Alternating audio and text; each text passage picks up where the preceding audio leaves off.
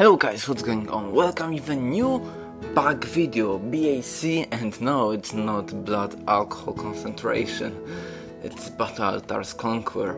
So now we'll be facing 505 Revitalize Aries. Oh my god, that was deadly proc of Death Knight. It was epic finisher, but it was horrible for my heroes.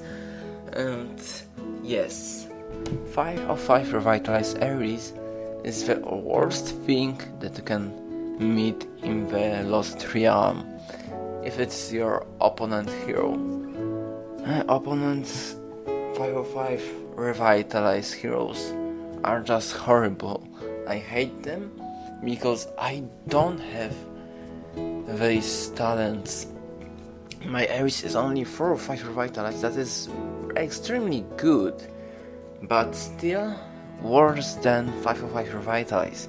So how can I beat 505 Revitalize Aries if I don't have one?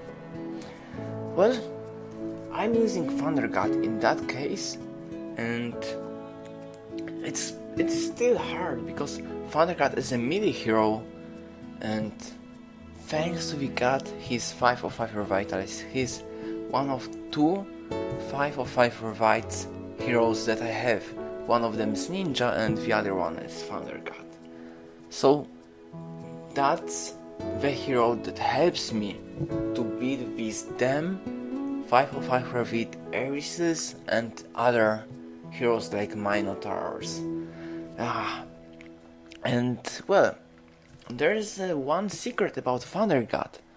It was mentioned many times, but Thunder God is not melee at all. He is ranged, and his range is equal 1 or 2 squares, something like that. It's a very short range, but his range is longer than the range of the other melee heroes. So that's why he always hit first. And when you put a sprint on your Thunder God, then he can hit faster than the enemy hero. That is also very good. Let's give for him sprint level 3, because level 2 is not enough.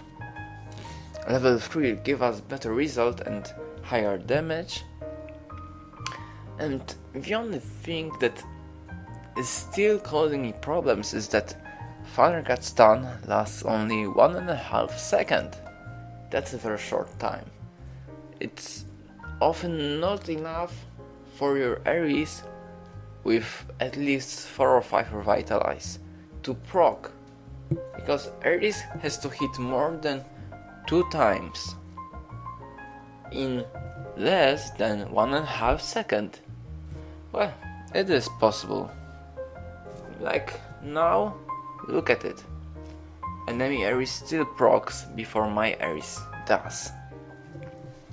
But well, we'll be still trying to create a setup that will change enemy heroes' focus and their priority, so I will be able to beat them.